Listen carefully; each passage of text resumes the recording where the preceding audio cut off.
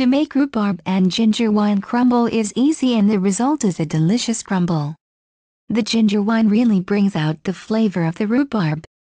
To serve 4 people, you are going to need the following ingredients for the crumble filling: 400 g of rhubarb, which is about 10 to 12 stalks, washed. Trim and cut into 1-inch slices.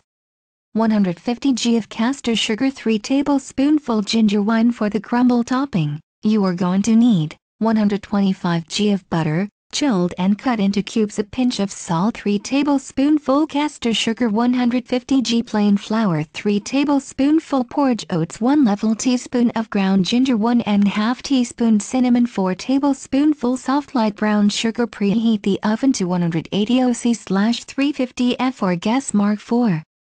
Grease a medium-sized baking dish and set it aside. In a bowl, toss the rhubarb, sugar and wine.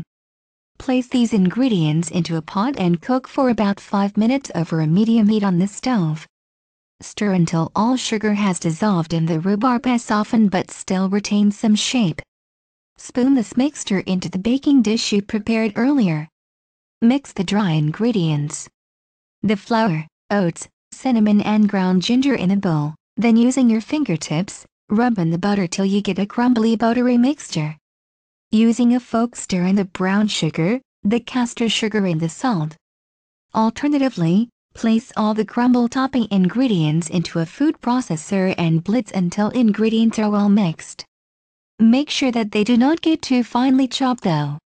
Spread the crumble mixture evenly over the rhubarb mixture but do not smooth it over. Place in the middle of the oven and bake for 35 to 40 minutes until the fruit is bubbling through and the topping is crisp and golden. Serve hot with lashings of custard or clotted cream or ice cream for a truly delicious rhubarb and ginger wine crumble. If you like this video, please share, like, and subscribe to our channel. Have a nice day!